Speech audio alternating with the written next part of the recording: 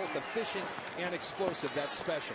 Throw it. Talk about explosive. That's their guy. Julio Jones, who leads the NFL in receiving, out to the 34. He's going to pick up 6. Covered by Patrick Peterson. He should be most of the day. Well, here's a matchup we've all been waiting to watch, and Julio Jones was looking forward to it. Matt Ryan said we will not shy away if the coverage dictates, and if it's supposed to go to Julio, we will not shy away, although we do have great respect for Patrick Peterson.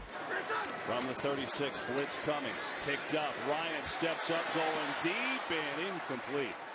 Going far side to Julio Jones, but good coverage from Patrick Peterson. Time. Ryan fires, incomplete. Going for Jones, but Peterson, and a late flag comes in. It looked like Peterson made a great play, but the flag, and let's see. Wow, he's running a little arrow route, tries to go out.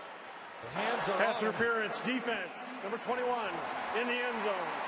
Automatic first down, 1 yard line. Look, there's contact. I don't number like that call. 76 has reported as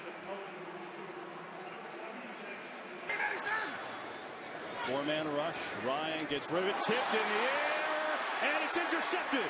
It is picked off by Dayon Buchanan, but we have 2 penalty flags on the play. Let's see it.